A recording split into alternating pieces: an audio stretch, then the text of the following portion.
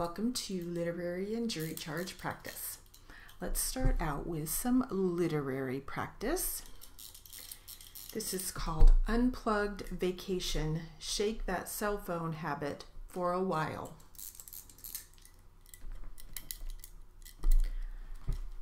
Ready? Here we go. A quiet morning in a New Hampshire inn. Over tea, we gazed through the window at two birch trees, letting relaxation wash over us. Our cell phones beeped. Texts, emails, and social media posts threw us into work mode. We marveled at how quickly connecting electronically with the outside world shattered our calm. Today's digital devices enable us all to work ever more efficiently, even during time off. According to a 2014 TripAdvisor survey, 77% of Americans work while on vacation. When a number of my patients go on vacation, their family makes them promise not to be on social media, says Sherman Oaks-based licensed therapist Dennis Palumbo. Most of the time, they violate the rules, sneaking into the hotel bathroom at night to check email. Increasingly, however, people feel the need to disconnect. More than 100,000 people participated in this year's event, says Tanya Spetz, spokesperson for the National Day of Unplugging, which is sponsored by Reboot, an organization that affirms the value of Jewish traditions.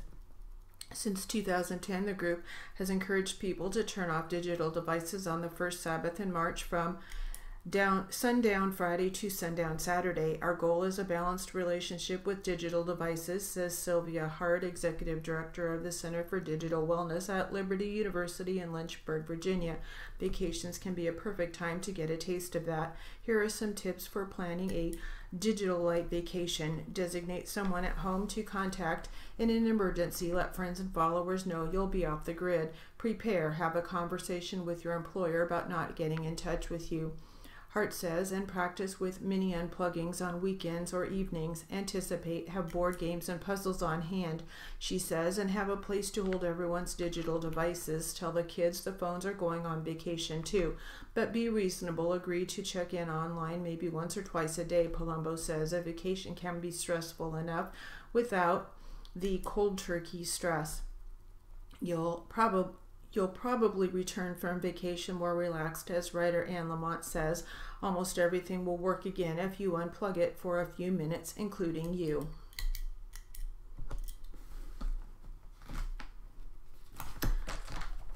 All right, let's see what else we have. Let's try another literary. This is called Take a Deep Breath.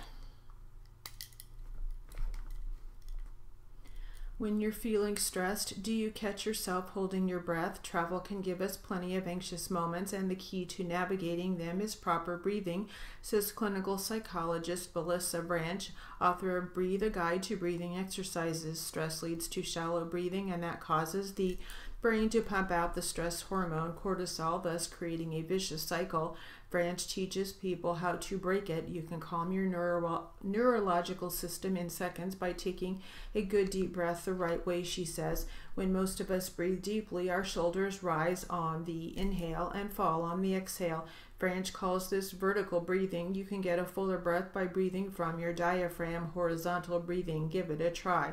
Sit up straight with your back a few inches from the back of your chair as you inhale, rocking forward, arching your back, tilting your pelvis, and letting your belly soften outward. As you exhale, rock back, curving your spine toward the chair and compressing your belly toward the spine.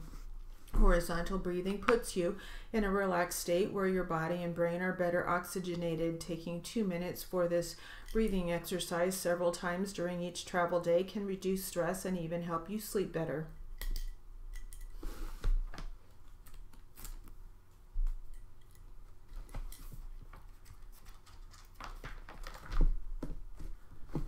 All right, let's try some jury charge practice.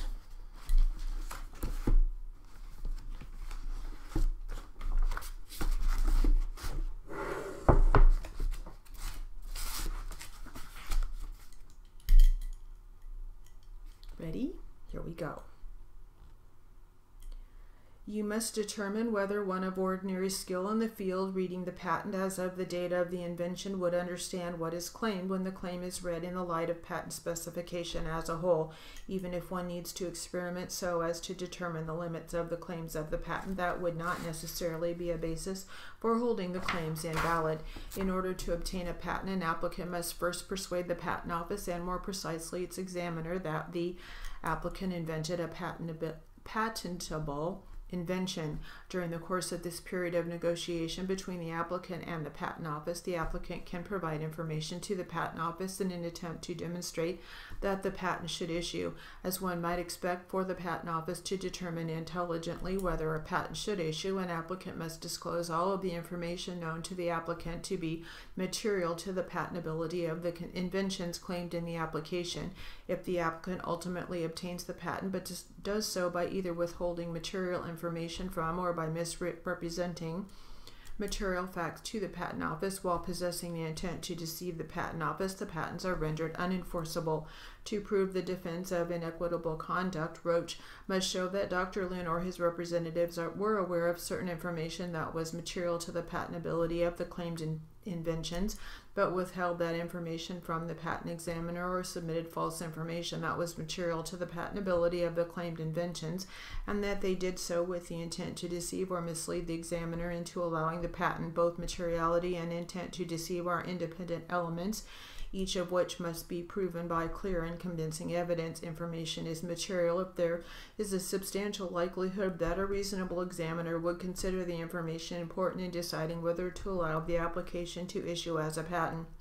A reference, however, need not be disclosed to the examiner if it is merely cumulative of or no more material than other references already before the examiner. A reference that is actually submitted to the examiner cannot form a basis for inequitable conduct, regardless of whether it is submitted alone or along with large volume of other references. In assessing intent, you should consider any evidence indicative of good faith. Finally and importantly, the intent to deceive cannot be inferred solely from the fact that information was not disclosed. There must be a factual basis for a finding of deceptive intent. I will now explain to you the requirements of materiality and intent. I will then explain how you should balance any materiality and intent that you find in order for you to determine whether or not there was inequitable conduct. In considering the issue of materiality, you must first determine whether or not information known to the applicant or his representatives was withheld from or misrepresented to the PTO. If you must find that Dr. Lin, Mr. Borum, or others involved in a substantial way with the application withheld or misrepresented information when applying for the patent, you must then determine whether or not that information was material. Information is material if there is a substantial likelihood that a reasonable patent examiner would consider it important in deciding whether or not to allow the application to issue as a patent. In other words, information is material if it establishes, either alone or in combination with other information, that a claim of the patent application more likely than not does not meet one of the requirements for a patent, such as the requirements that a patented invention be new, useful, and non-obvious. Information is also material if it refutes or is inconsistent with arguments made to persuade the examiner that the invention is entitled to patent protection. Information is not material if it is cumulative of, that is, adds little to other information already available to the examiner. Information is cumulative if it teaches no more than that which is taught by the other information or art already before the patent office. Legal arguments characterizing references submitted by the patent applicant cannot rise to the level of inequitable conduct. Legal arguments are not material information for purposes of an inequitable conduct charge. To satisfy the duty of disclosure, the applicant need not explain to the examiner the relevance of a particular piece of prior art or otherwise take steps to ensure that the examiner actually considers those references that have been submitted. If you find that material non-cumulative information was not disclosed by a person having a duty of disclosure, you must next consider whether that person intended to mislead or deceive the Patent and Trademark Office. If you find that material information known to the applicant or his representatives was withheld from or misrepresented to the patent examiner, then you must determine whether it was done with intent to deceive the patent office. Roach must prove intent to deceive the patent office by clear and convincing evidence. Evidence relevant to the question of intent to deceive or mislead the patent office includes any direct evidence of intent as well as evidence from which intent may be inferred. You may infer intent from conduct. That means you may conclude that a person intended the foreseeable results of his or her actions. You should decide whether or not to infer an intent to deceive or mislead based on the totality of the circumstances, including the nature of the conduct and evidence of the absence or presence of good faith. Intent to deceive cannot be inferred solely from the fact that information was not disclosed to the patent office. There must be a factual basis for a finding of deceptive intent, where the only evidence of intent is a lack of good faith explanation for the non-disclosure. This cannot constitute clear and convincing evidence of an intent to deceive. If you find that Roach has proved by clear and convincing evidence that material information was withheld from or misrepresented to the patent office and that there was an intent to deceive or mislead the patent examiner, you must then balance the degree of materiality and the degree of intent to determine whether or not the evidence is sufficient to establish clearly and convincingly that there was inequitable conduct. The higher of the materiality of the withheld or misrepresented information is, the lower the intent needed to establish inequitable conduct, and vice versa. Materiality ranges from an objective but-for test, where there was a misrepresentation that was so material that the patent should not have issued, at the highest level of materiality, to the reasonable examiner test, as I previously explained to you, at the lowest threshold.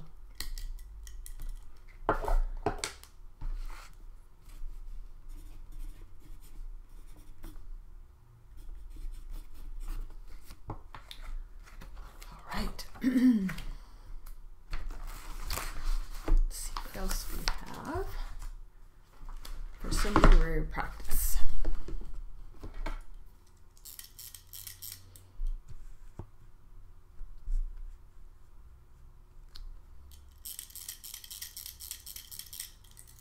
This is called How I Relearned to Drive.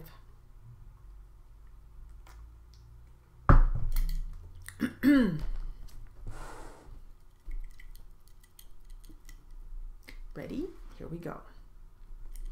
Let's face it, most of us think of ourselves as younger than we really are. I'm no exception. I pictured myself in my mind's eye as a 35-year-old for well over a decade. Eventually, reality started to catch up.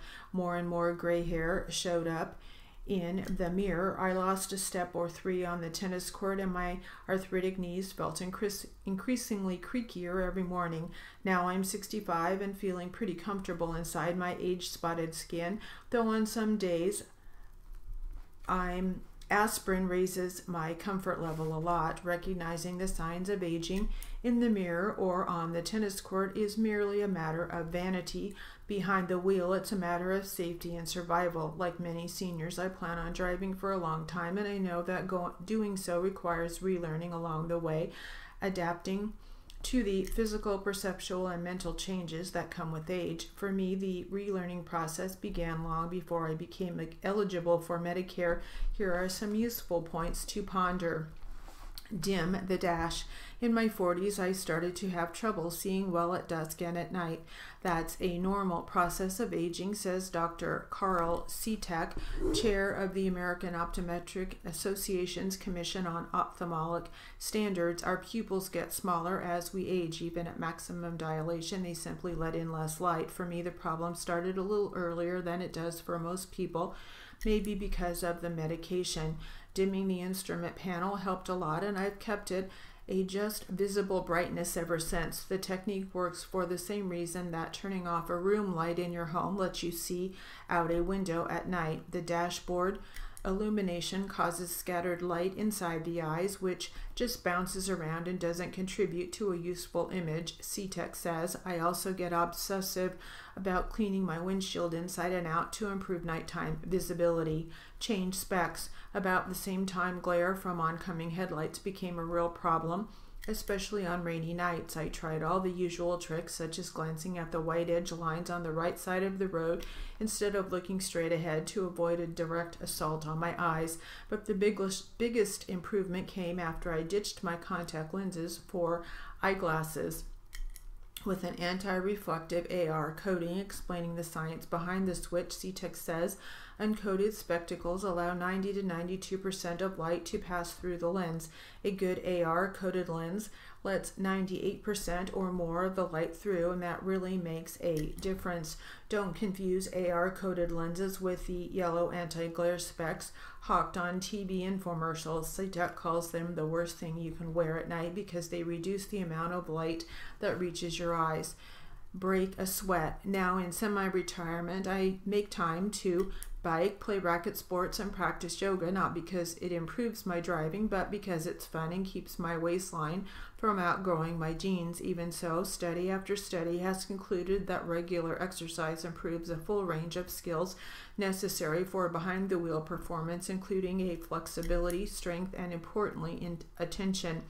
In driving, you have to turn your head and neck when changing lanes, rotate your trunk when getting in and out of the car, grip the wheel when steering, and push the pedals when accelerating and braking, says Anita Lours Villa, manager in community affairs and traffic safety for the Auto Club. Exercise improves your ability to do all that and can improve your cognitive abilities too. Research has shown that as little as 15 to 20 minutes of exercise a day improves seniors' driving experience. Sharpen psychomotor skills. I admit my body has deteriorated over the years, but I've always believed my brain hasn't. I can still zip through the New York Times Sunday crossword puzzle in ink, and I learned a foreign language while in my 60s. Sure, I might forget an old acquaintance's name every now and then, who doesn't, but my mind remains sharp enough to drive, no question. Or so I thought until I tried Drive Sharp, an online driving training program that purports to boost your ability to track moving objects, expand your useful field of view, and improve your reaction time, all basic safe driving skills. Drive Sharp plays like a video game. You take a cross-country tour of national parks from Acadia in Maine to the Grand Canyon. Along the way, you have to visually track tomatoes, ice cream cones, watermelons, and other items flying off the back of a truck, differentiate between vehicles that appear only for a split second, and spot hazards in your peripheral vision. Every so often, you pause to assess your progress. Drive Sharp works by rewiring the brain through learning, literally changing the structure, function, and chemistry of the brain, explains neuroscientist Henry Mankey, CEO of Posit Science, the company that developed the training. This kind of learning is very much like learning to play a musical instrument such as the piano. After a while, though, Drive Sharp feels less and less like a video game and more like, well, a piano lesson in which you hit a lot of sour notes. It isn't easy, but after several sessions, I managed to improve my reaction time and expand my useful field of view by more than 20%. I also jumped more than 50 percentile points in my ability to track multiple objects. One study from Posit Science showed that improving these attributes could translate directly to behind-the-wheel results. Seniors who did this type of training for 2 hours a week for 5 weeks showed a 48% decrease in at-fault crashes compared with an untrained control group. If you decide to take Drive Sharp training, don't rush it. It's better to limit the duration of each session and stretch out the sessions over several weeks. Set a goal and a schedule that fits into your week and stick to it. As a quipster once said, getting old stinks unless you consider the alternative. I feel the same way about relearning to drive, but I'm willing to do whatever it takes to stay behind the wheel and ensure my independence for as long as I can safely do it. If you share this goal, the prescription is clear. All of us have to keep relearning how to drive.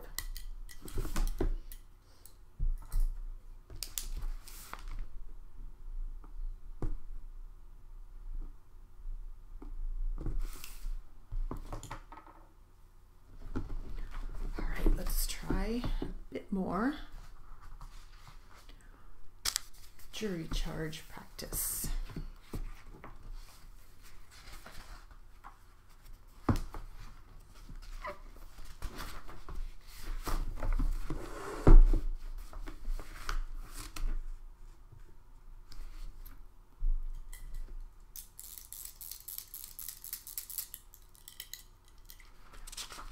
Ready?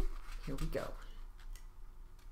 When you go to the jury room, you should first select one of your members to act as your foreperson. The foreperson will preside over your deliberations and will speak for you here in court.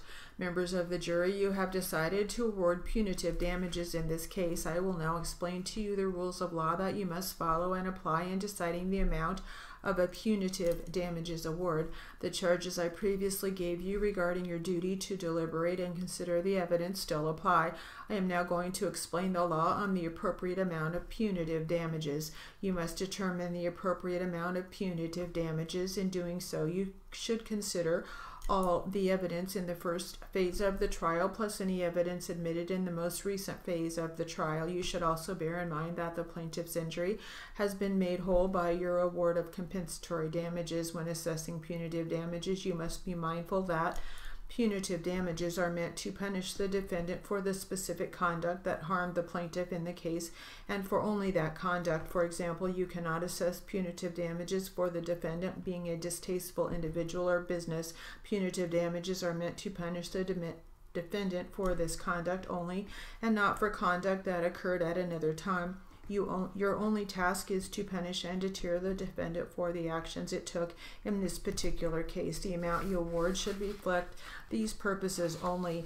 In fixing the amount, you may consider the financial resources of the defendant. You may only award punitive damages in excess of $250,000 if you find that defendant acted with specific intent to cause harm. Therefore, if you award punitive damages in excess of $250,000, you must indicate on the jury verdict form whether you find specific intent to cause harm. Under the law, a party possesses specific intent to cause harm when the party desires to cause the consequences of its act or believes that the consequences are substantially certain to result from it. Intent may be shown by direct or circumstantial evidence, and intent is ordinarily ascertained from facts and conduct. You may not presume that defendant acted with specific intent to harm, but you may find specific intent to harm upon consideration of the words, conduct, demeanor, motive, and all the other circumstances connected with the alleged act. Your foreperson will continue to preside over your deliberations and will speak for you here in court. I have prepared a verdict form for you to complete regarding punitive damages. You will take the verdict form to the jury room, and when you have reached unanimous agreement, you will have your foreperson fill in the verdict form, date, and sign it, and then return to the courtroom. If you should desire to communicate with me at any time, please write down your message or question and pass the note to the marshal, who will bring it to my attention. I will then respond as promptly as possible, either in writing or by having you returned to the courtroom so I can address you orally. I caution you, however, with regard to any message or question you might send, that you should not tell me your numerical division at that time. We will stop there, and that will conclude our literary and jury charge practice.